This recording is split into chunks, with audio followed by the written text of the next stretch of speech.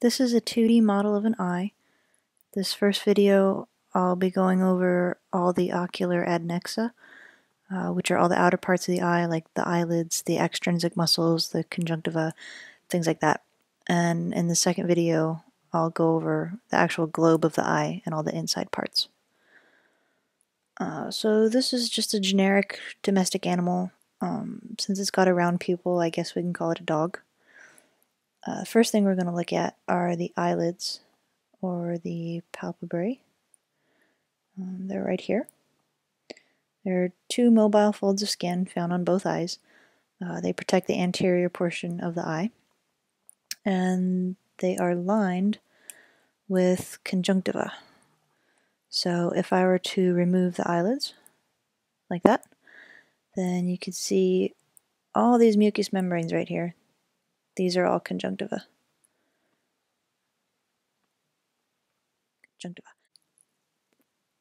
So the conjunctiva are rich in mucus glands, lymphocytes, nerves, and blood vessels.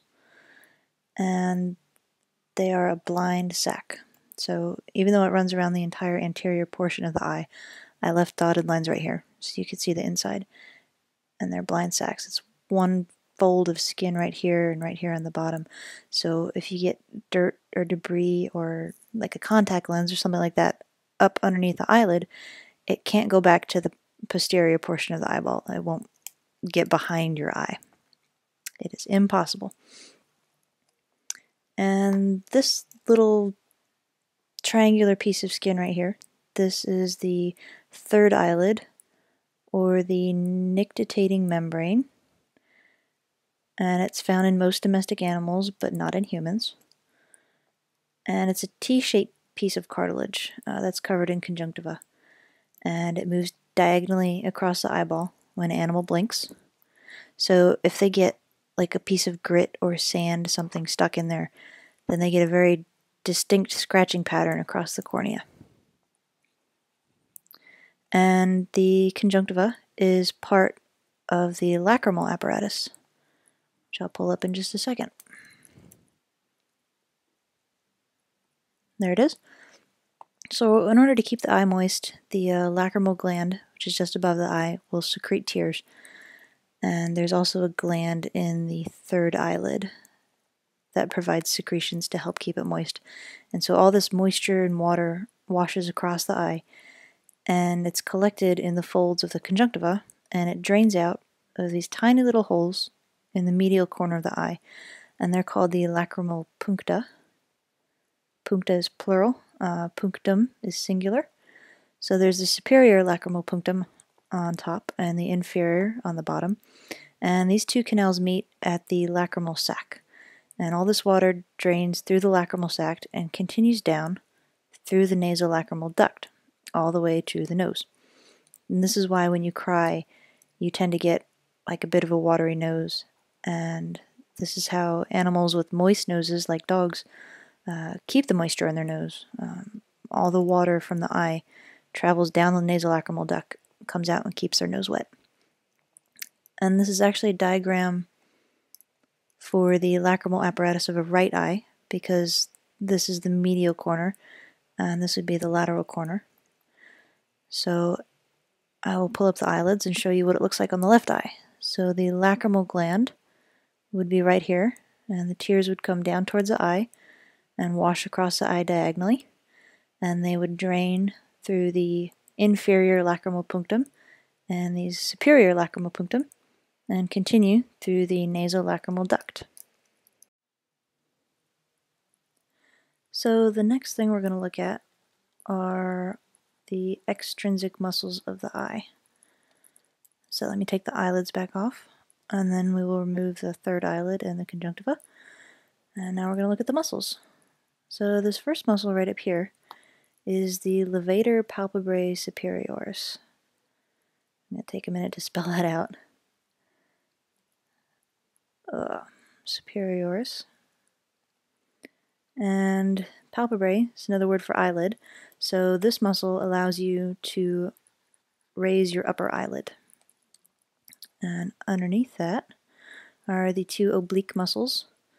There's the dorsal oblique up here, And down here is the ventral oblique, and they put tension in opposite directions on your eyeball to keep it from spinning on its axis. So if the axis runs lengthwise, it keeps it from spinning to the left or spinning back up to the right, so it doesn't rotate in its socket. And underneath the obliques are the 4 rectus muscles. So this is the rectus dorsalis on top, the rectus ventralis on the bottom. Since this is the left eye, then this is the lateral side. So this is the rectus lateralis. And way back here is the rectus medialis. And once we get rid of those 4 muscles and take the medialis off in the back, then we're left with the globe of the eye.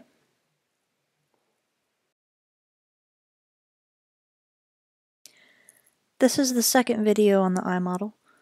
Now we're going to be looking at the globe of the eye and all the inside parts. So the globe of the eye has 3 layers to it, or tunics. There's the fibrous tunic, the vascular tunic underneath that, and then the deepest tunic is the nervous tunic. So right here we're looking at the fibrous tunic. It's a very tough outer shell almost. It provides structure and support for the other 2 tunics. And it's got 2 parts to it. There's the transparent cornea and the opaque sclera. And it's usually grayish, maybe sometimes a little bit of bluish tint to it, but it's opaque. And the cornea has several layers to it. 5 actually. There's the epithelium, which is the outermost layer. That's where most of the nerve endings terminate. Underneath that is the Bowman's layer, which is made of collagen.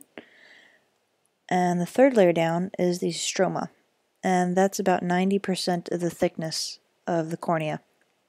And there's a lot of water in the membrane and these collagen fibers. And underneath the stroma is the Descemet's membrane, which is secreted by the endothelium. And the endothelium also has the important job of removing excess water from the stroma through ion exchange. So if anything happens to the endothelium, like it becomes damaged through diabetes, then all this water will continue building up in the stroma, and eventually the entire layer will become opaque, and this causes blindness. So it's very important that the endothelium not be damaged. So the next tunic underneath the fibrous tunic is the vascular tunic. And the only portion of the vascular tunic that's visible from this view is the iris. The iris is a pigmented sphincter of muscle. You usually get blue, green, most likely brown pigments. And it's got 2 types of smooth muscle in there. They run in 2 directions rather, instead of 2 types. But there's the pupillary dilators, which run radially out this way, and the pupillary constrictors, which run around. And the muscles pretty much do exactly what they say they do. The constrictors will constrict the pupil. Pupil is the hole in the center of the iris, this dark area right here. So the constrictors will constrict the pupil and reduce the amount of light coming into the eye, and the dilators will dilate the pupil out and allow more light to come into the eye.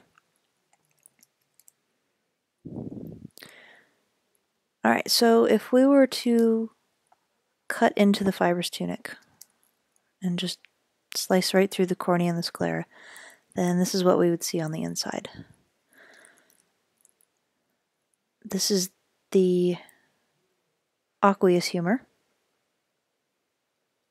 and this is the vitreous humor. They're both acellular like gel. They're very fluid, very squishy, and they nourish different parts of the eye because some areas don't have blood vessels, like the cornea has no blood vessels running through it because it's transparent, so it gets most of its nourishment from the aqueous humor. And the aqueous humor runs from the cornea to the lens, and this is the lens right in here. And the vitreous humor runs from the lens to the retina. So if we were to kind of just suck this gel out, remove the aqueous humor and the vitreous humor, then this is what we would see underneath. These muscles right here are the iris. I left them red just so you could see that they were muscles, even though we had a blue iris earlier. But this space right here in the middle, that would be the pupil. And this is, again, part of the vascular tunic. And the other part of the vascular tunic is the ciliary body. These little things right here, and it runs all the way around. And again right here. So the ciliary body has two very important functions. One is that it has capillaries that produce the aqueous humor. And the second is that it provides attachment points right here for the suspensory ligaments of the lens. And the ciliary body it's actually a muscle. So when these muscles contract, they pull the suspensory ligaments with them. And if they contract, they'll tighten the ligaments, and this can flatten the lens. And that's how you change the focal distance in your eye. And if we remove the iris muscles and the ciliary body, then what we're left with are the suspensory ligaments and the lens. So the lens has a couple different layers to it. This diagram is actually sideways, so this is the anterior portion of the lens right here. It's analogous to this side. It's made of dead, transparent cells. The oldest cells are in the middle, while the newer cells are constantly being added to the outside. And they're packed in very tightly.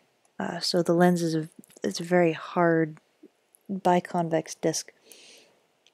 And it's surrounded by a lens capsule, which is secreted by the epithelium, which is a layer of simple cuboidal cells on the anterior portion of the lens. So they'll be right along here. And if we take the lens off, then we can see the final part of the vascular tunic right here. That's the choroid, and we'll come back to that in a minute. So sitting just on top of the choroid is the retina, also known as the nervous tunic.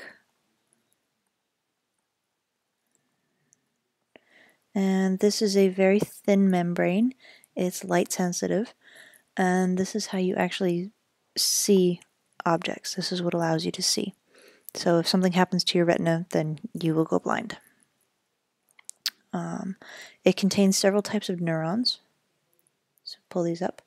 So there's the actual light sensitive neurons, the rods and cones, the bipolar neurons, which are just under those, and then the ganglion. So how they work is that light comes in to the front of the eye. This is the cornea over here. And it passes all the way through, excites the rods and cones, and they send a stimulus down through the bipolar neurons and then to the ganglion neurons. And the ganglion neurons have axons which form the optic nerve, and that sends a signal to the brain. So, if you've dissected the eye in lab, you'll know that the retina is very easy to peel off. Oops. So, it's very flimsy. If we peel it off, then we're left with choroid, which is the other part of the vascular tunic.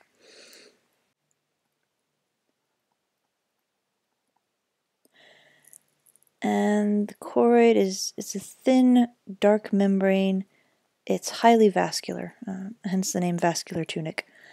There's just so many blood vessels running throughout because it supplies the retina with blood. The retina does not have any vessels in it. And this shiny part of the choroid is called the tapetum lucidum, and it enhances vision in low light. And what it does is basically the light will come in and bounce off the tapetum lucidum and head back into the retina for a second time. And I pull these up so I can show you what it does. So these are the neurons with the photoreceptors. So the light will come in through the cornea, excite the photoreceptors, hit the tapetum lucidum, bounce off back, and excite the photoreceptors again for a second time. So essentially what it's doing is it's allowing the animal to recycle the light. This is very useful for night vision. So cats especially have a very large shiny tapetum lucidum. Dogs too. Pigs and primates do not have one. So humans just have a choroid, and that's why during like flash photography we get red eye pictures, because all the light is absorbed by the choroid and all you can see is red color. And that's also why dogs and cats, since they have the tapetum lucidum, the flash hits their eyes in the right way, they'll get these green glowy eyes in the picture. And if we were to peel off the choroid, we'd come back once again to the other side of the fibrous tunic with the cornea and the sclera. And that's all for the 2D model of the eye. Hopefully that helps your understanding of the anatomy. I'm going to attach the file of the eye model along with these two videos, so if you have a program that allows you to manipulate layers such as GIMP, this one's free, or Photoshop, which is what I'm using, then you can play around with all these layers and see where everything fits. Like you can put the muscles back on and things like that. So, hope that helped.